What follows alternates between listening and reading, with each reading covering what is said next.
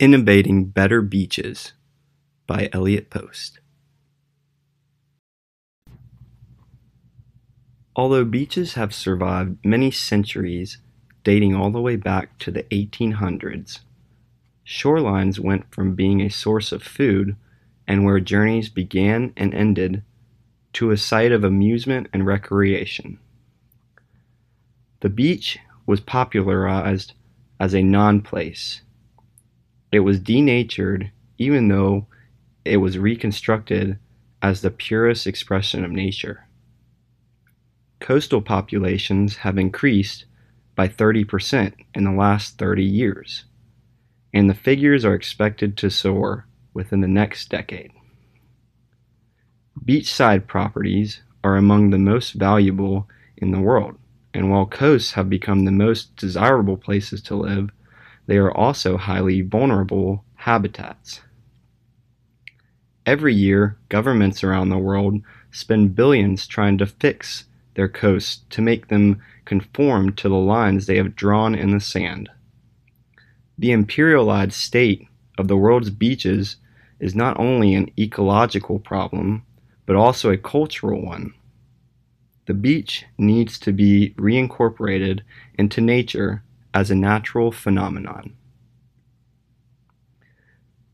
The old, but still present problem, here in St. Petersburg, the beach is one of our most abundant resources that has given many people reason to move to this beautiful sunshine state.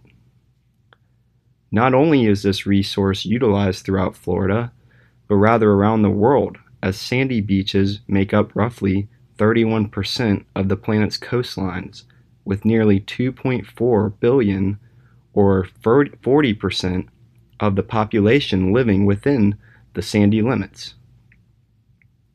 Just in the state of Florida, there is a vast 825 miles of sandy coastlines that have sadly become one of the most abused and maltreated natural resources of our time.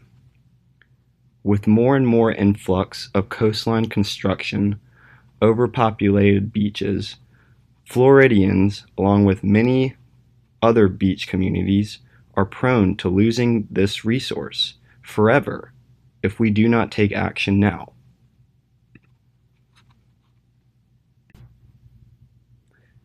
The new problems for our beaches only become greater with time, and the steady rise in natural disasters taking place on our planet. This may be due to environmental instabilities and human contamination, but more importantly, what I'm talking about is beach erosion and accretion. Sandy beaches experience phases of erosion and accretion over a range of time intervals. In the short term, beaches experience erosion from season where storms are more frequent. This is especially so during an extreme weather event such as a hurricane or tropical storm. The accretion of sand is a lot slower process than erosion. This tends to happen in seasons where weather conditions are calmer.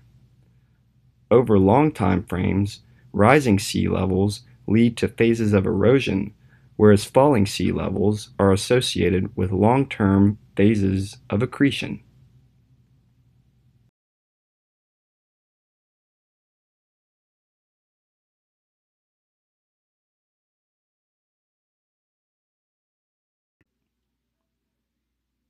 Human activity, such as mining, dredging sand for canal developments, or the development of marinas, affects erosion drastically. The damming of rivers also reduces the volume of sediment reaching the coast. All these activities interfere with natural processes such as longshore drift, where beaches are deprived of its natural replenishing sand. Stemming from the U.S. Climate Resilience Toolkit, as global sea level rises, the action of waves at higher elevation increases the likelihood for extensive coastal erosion. Already, coastal erosion costs roughly $500 million per year for coastal property loss, including damage to structures and loss of land. To mitigate coastal erosion, the federal government spends an average of $150 million every year on beach nourishment and other shoreline erosion control measures. In addition to beach erosion, more than 80,000 acres of coastal wetlands are lost annually. This is equivalent to 7 football fields disappearing every hour of every day. The aggregated result is that the United States lost an area of wetlands larger than the state of Rhode Island between 1998 and 2009. Through tools known as innovation concepts, combating beach erosion and overcrowding has stemmed new ideas, or rather preventative measures, to the detrimental issues. Many studies demonstrate that in some cases the beach overcrowding is the primary cause of coastal erosion. Already from the 2018 IEEE International Conference of Internet of Things, preliminary measures are being made for the coastal erosion that has already taken place. But what is to stop, or rather combat, the everyday natural causes that take a toll on our beloved beaches? IoT technology has started to become versatile and has opened up a vast amount of resources that can be used to help battle these effects with significantly less amount of capital. How might we is also another option, where it's utilize brainstorming techniques. I was able to come up with some similar resolutions to the market, as well as ones that slightly vary in application. How might we improve our beaches with smarter technology is the question. There are many things in our world to date that have orchestrated a change for the better. And as many people know, beach erosion still exists with no sight of resolution to this issue. That is why I feel confident that my product and service is not only a brilliant new venture concept with optimal scalability, but even more than that, a means to salvage what is left of our heavily utilized coastlines and ultimately help improve our planet. Through open innovation, this will be a system of interrelated computing devices, mechanical and digital machines, objects, animals, or people that are provided with unique identifiers.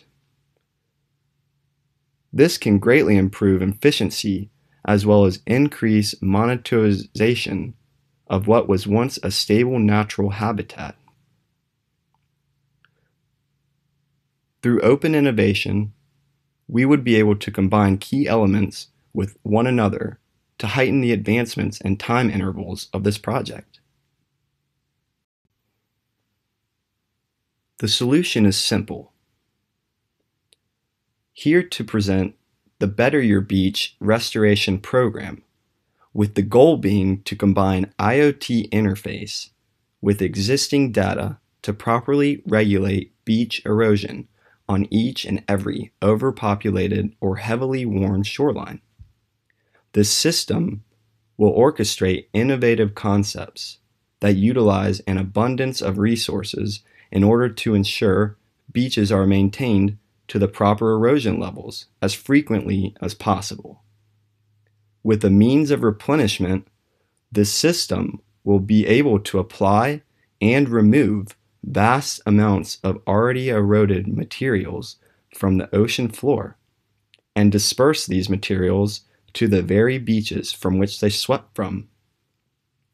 Through combining this concept with already existing IoT systems, we find that Better Your Beach can exceed many expectations to keep our beaches alive and able to be enjoyed for long times to come.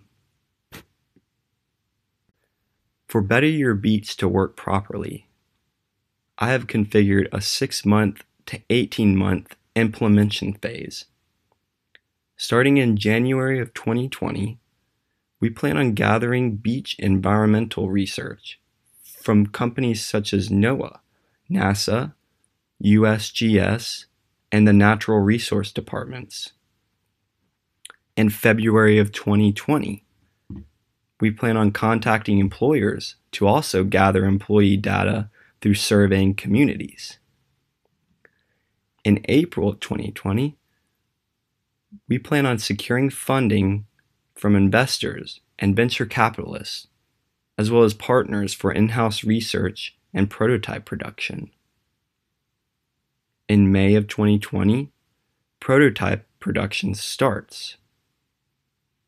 In August of 2020, we plan on launching beta for the corporate partners that we have worked with. In September of 2020, we analyze the user data and use it to fix bugs and other malfunctions. Finally, in November of 2020, we plan on launching a marketing campaign.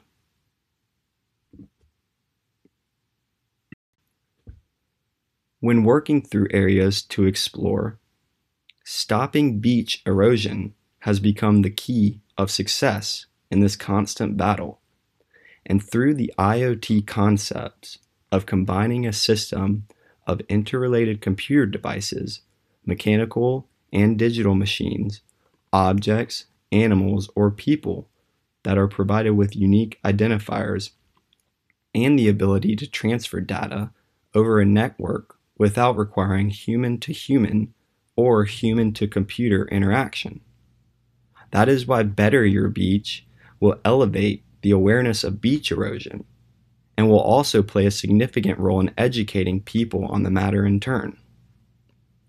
Through gathering innovative data from companies such as the National Oceanic and Atmospheric Administration, the National Aerospace and Space Administration, the United States Geological Survey, and the Departments of Natural Resources from each state and country, Better Your Beach will be able to make an impactful impression on the Internet of Things database.